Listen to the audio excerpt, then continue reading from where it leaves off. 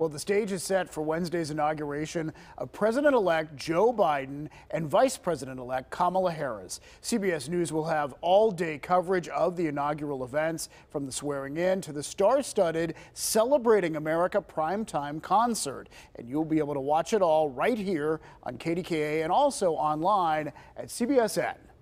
With division over this year's election and unrest over the results, chances are you've had some uneasy conversations with family, friends, maybe some coworkers even. So we have called in our etiquette expert, Liz Aquino, for advice on how to keep disagreements civil. And Liz, thank you so much for joining us. And I just want to know, is there a strategy we should employ to try to keep people with opposing political views, like from having this conversation that is just turns ugly? I mean, I try not to engage with people right now about politics. Absolutely, absolutely. If you do get into a political conversation, make sure going into that conversation, you don't take on a superior stance, because doing so will prevent you from listening to the other person. Remember, this is a conversation, and almost like a game of catch, there should be a lot of back and forth, almost equal parts speaking and listening. Make sure you're asking the other person questions. That not only shows that you respect what they're saying, but it can also clarify anything that you might be misunderstanding. And then finally, and I think most importantly, don't pressure the other person to conform to your point of view.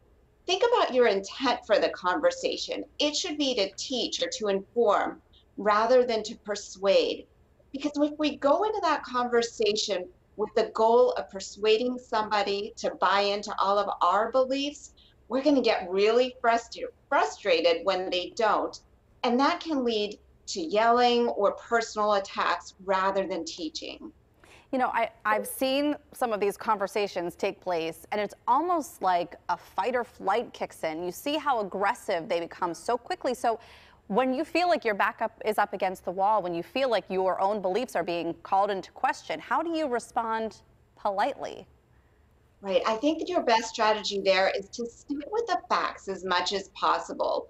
So if you have a strong opinion, make sure you can cite research or concrete reasons for why you feel the way you do.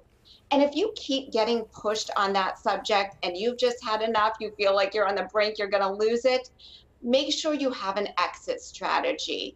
And I like to just use something very simple. Tell the person, hey, I don't think we're going to agree on this issue. I really respect what you're saying. You make some interesting and even some valid points. I feel differently. Let's just move on. And then bring up a subject that's meaningful to that person, like maybe ask about their children or a trip that they've taken recently. Something to change the subject and change the tone of the conversation. Liz, I love what you say about, like, listen to the other person and also conduct yourself in a way, in a tone and in a manner that the other person isn't put off by you and can listen. Right. Because I think that's so important. But let's say things get heated, and let's say you say something regrettable, and how do you reconcile with a friend right now? I know a lot of people have been going through this sort of situation. Right. The first thing to do is apologize. And that apology should not include an excuse, and you shouldn't rehash the argument. So a simple, I'm sorry, I lost my temper, I won't let it happen again. And then remember, you were friends with this person beforehand for a reason. You must have some commonalities. So bring those up. Don't think just because you're divided politically, that means that you can't still be friends. And again, humor and lightheartedness always changes the tone. You know, Liz, with this kind of coming into so much of our lives and dominating so many conversations, how do you keep your views private? Right. I think you have to be prepared and be direct. So there are two ways to go with this. The first way is probably the most straightforward, and just telling the person, look, in this politically contentious environment, I'm not comfortable sharing my political views. Another way is a little more lighthearted. You could say, and this might be more applicable to if you're at a party rather than a work situation.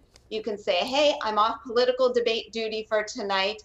If you'd like to debate who's going to be in the next Super Bowl, I'm your person to do that. I have some strong opinions there.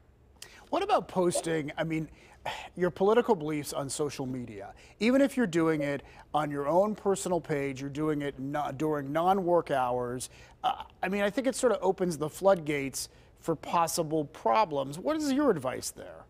Absolutely. I say do not post anything politically. It's a great way to lose friends and perhaps even lose a job.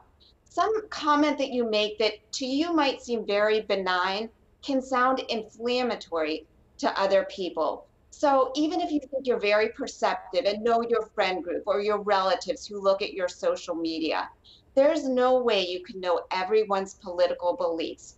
So while some of those people might agree with you, you're also making a lot of people cringe when you write what you do politically. So I would save sharing of political beliefs to an in-person conversation when they can read your body language a little bit better and you can have a dialogue, a back and forth about that. Yeah, it certainly makes sense. And such great advice, Liz, especially during these times that it does feel like it's really difficult to navigate this stuff. Absolutely, absolutely. And if I can share one Martin Luther King Jr. quote, I think that's very applicable to this whole subject. He said, "I have decided to stick with love. Hate is too great a burden to bear." So that kind of helps you keep these conversations in perspective. Yeah. Great job. Liz Aquino of the Good Manners Group, thank you so much. Thank you for having me. You know, at our very core, we all Yes. want mostly the same things.